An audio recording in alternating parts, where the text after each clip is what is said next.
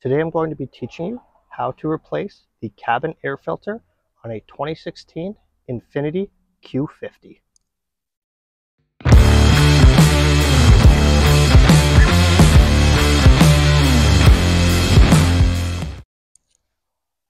To replace the cabin filter on the Infiniti Q50, the process is very simple.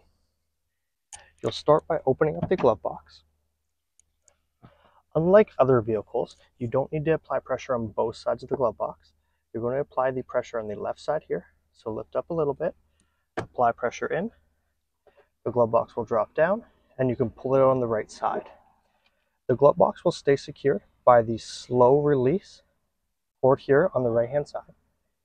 You can unscrew it on the back, but it's just as easy to leave it attached and you can work around the glove box. Now that you've got the glove box released, I opted to leave the cord attached and I'm just going to work around it. There's two doors you're going to remove and you'll get access to the cabin filter.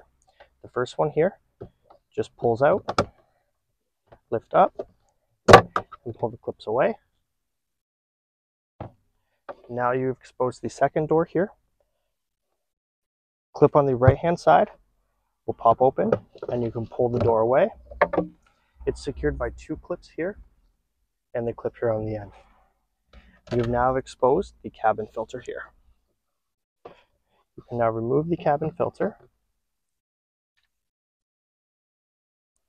For this vehicle, we went with the replacement Bosch Part 06017C. So now reinsert the new filter back the same way the other one came out.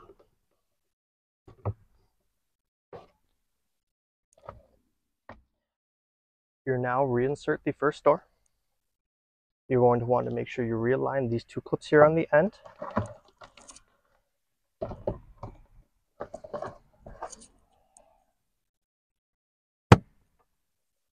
You'll hear a click noise when this door on the right locks back in.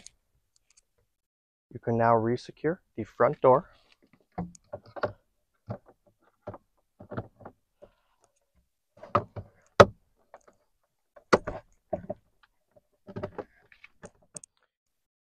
Now that you've got all the doors resecured, you'll lift the glove box up. You're going to want to put the right clip in first, coming at an angle, apply pressure, and